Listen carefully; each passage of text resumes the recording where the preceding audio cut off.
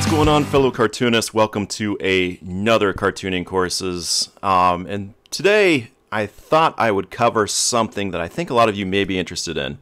It's submitting to magazines. Hey, magazines. Yes, they are still around in this internet age with everything digital. People still grab magazines, read them, and a lot of them actually feature cartoons. And some of them don't, but you can also break into those magazines if you can convince them to put cartoons in them, which can happen.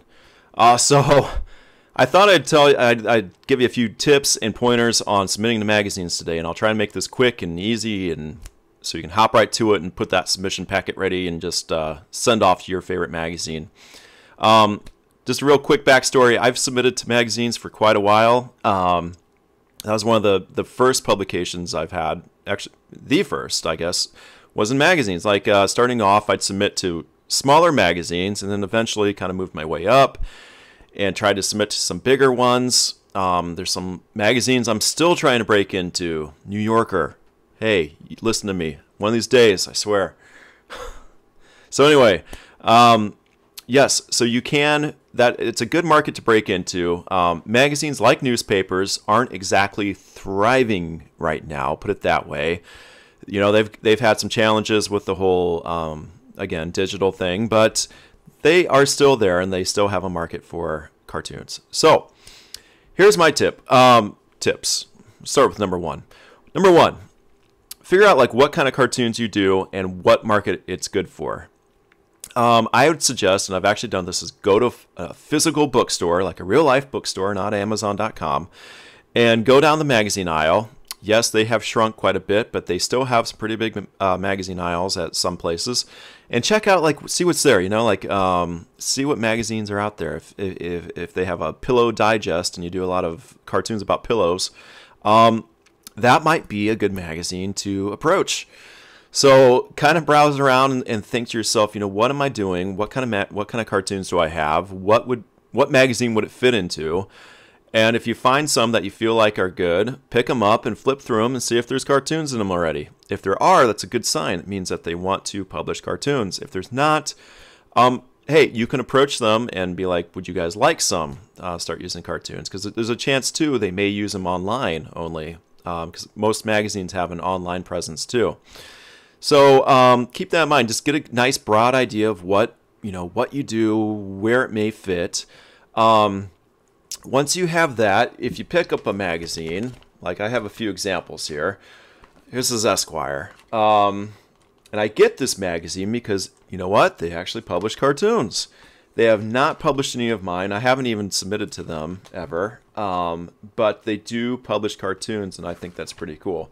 So I get it to read the cartoons, and they have like some humor sections. But anyway, when you do find the magazine that you feel would be good for your work, or that has potential, if you pick it up, there's usually a contact page close to the front, and it's got all the editors and everything in here. And Bob Mankoff is actually, he was cartoon editor of the New Yorker, is actually the editor of Esquire now, the humor editor. So anyway, they have contact information.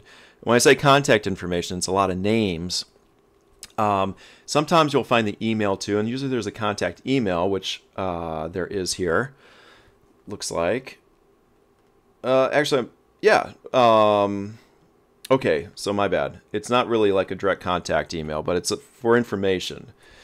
So I would suggest, like with this, you can go to their website, and there may be a contact form there, but you definitely want to get a hold of probably Bob Mankoff or an art director. Find out what's going on of how to submit.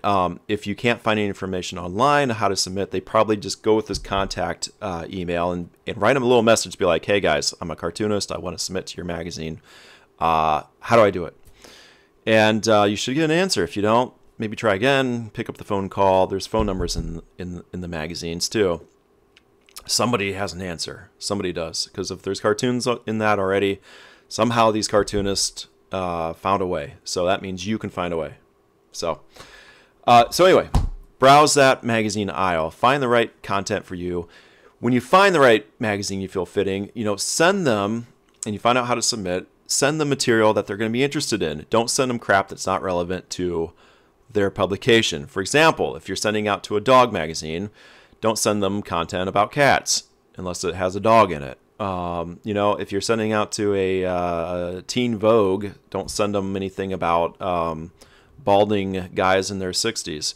You want to be relevant to what you're submitting to. I've made the mistake early on in my career. I used to send just gobs of material to these editors that had nothing to do with the publication, but my hope was like they'd see potential, I guess.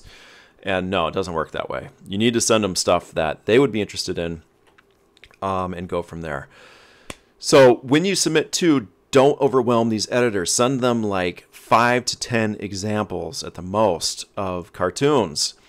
You don't want to send too many because they don't want to, go through a pile of stuff and figure out like what you have. They just want kind of a quick idea of what you got. Like 5 to 10 samples is probably perfect.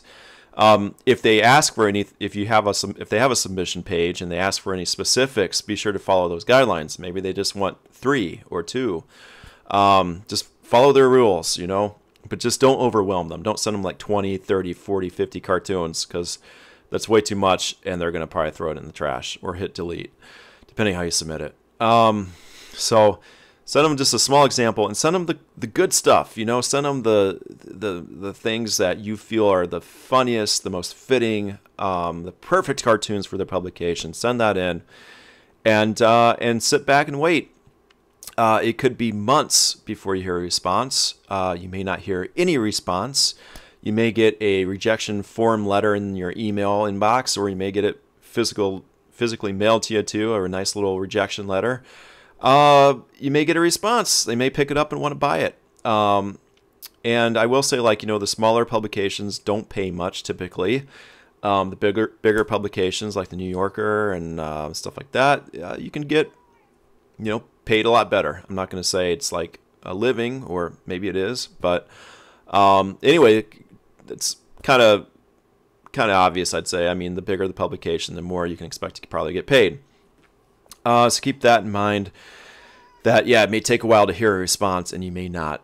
Feel free, though, to follow up if you can. If you have a direct editor's contact info, you can follow up, after a month or so.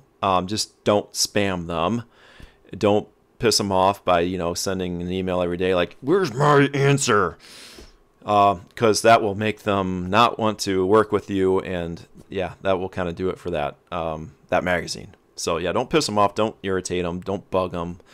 If they don't get back to you, don't take it personally. It's just everyone's busy, and you know what? It's just maybe the stuff wasn't right. Whatever. There's hundreds, thousands of magazines to submit to.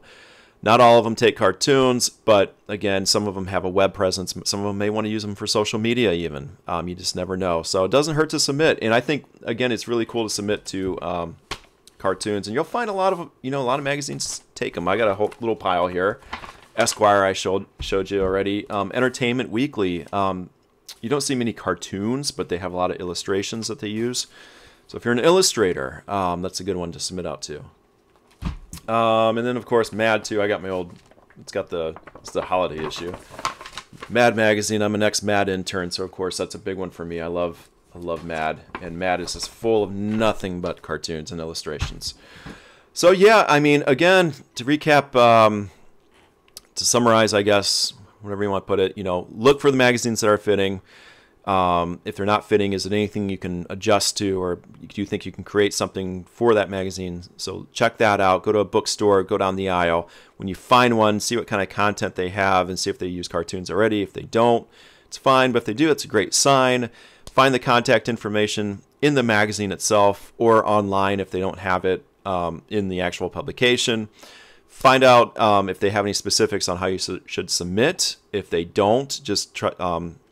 send again about 5 to 10 samples. Typically to the art director is a good option. If you have their direct contact, perfect. If not, you can fill out their little form that they have to contact and just be like, hey guys, I'm a cartoonist, how do I submit to you? And a lot of times they'll get back to you on that. And once you submit, you sit there and wait.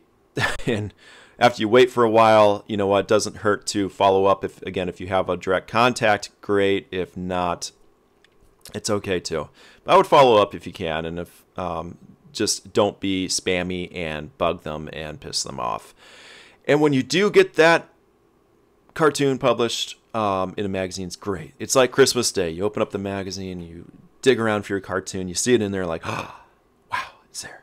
And I think magazine cartoons are fantastic. I think it's always just a nice little pat on the back if you can get into a magazine, and they're still relevant. I think a lot of people like the print magazines to actually thumb through. I know I do. And, they're going through a little tough time, just like newspapers, but I think they're here to stay. And I think, again, a lot of them are adjusting to the web also. It's been that way for over a decade now, longer than that. So there's a market, they are still alive and well, and a great place for cartoonists. So yes, I'd love to hear about what you're doing. If you have any goals, ambitions, any magazines you want to get into, leave a comment. I'd love to hear them. I'll try to get back. I'm usually pretty good at getting back to comments. But yeah, no, I hope that's kind of a quick, gives you a quick idea of how to get into magazines and break through. And once you get into a magazine, you can use that on your portfolio. Put it on your website. Flaunt it. I mean, you got into a magazine and use that. Build up your credentials, and doesn't hurt. I would say it never hurts to be published in a magazine. That's for sure. So, all right, guys. I hope you enjoyed. Again, love to hear your thoughts and feedback. And I'm gonna grab some more coffee. It's early in the morning. Talk to you later. Bye.